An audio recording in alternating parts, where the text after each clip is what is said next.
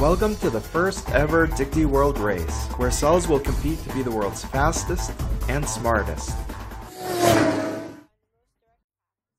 Anytime you get a cut, white blood cells called neutrophils race to the site of the wound, where they patrol and engulf invading bacteria. Neutrophils are an essential part of our immune system and our ability to ward off infection. They are also important in many inflammatory diseases, including heart disease, arthritis, and even cancer. In burn patients, neutrophil migration is impaired, putting these patients at a high risk for infection.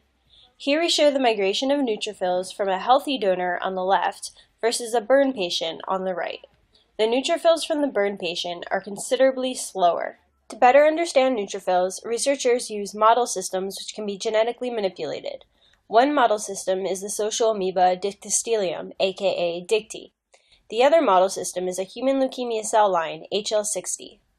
In addition to being fast, neutrophils also need to be good at finding their way to sites of infection. They do this by following chemical cues in their environment. Here's the Dicty amoeba moving towards a micropipette filled with a chemical attractant. The cell senses and moves up the chemical gradient in a process called chemotaxis. This year's race seeks to find ways to enhance neutrophil chemotaxis. To do so, we are challenging researchers to use the model systems Dicty and HL60 to engineer the ultimate chemotaxing cells. Here's a map of the race course. The cells enter the maze at the bottom, and the finish line is the reservoir of attractant shown at the top. Now we're ready for a test run. From the starting line, cells must first migrate to the entrance of the maze. Once inside, they must squeeze their way through narrow channels, using the chemical cues to guide them. Cells are challenged at each turn to avoid dead ends and find the most direct path to the finish.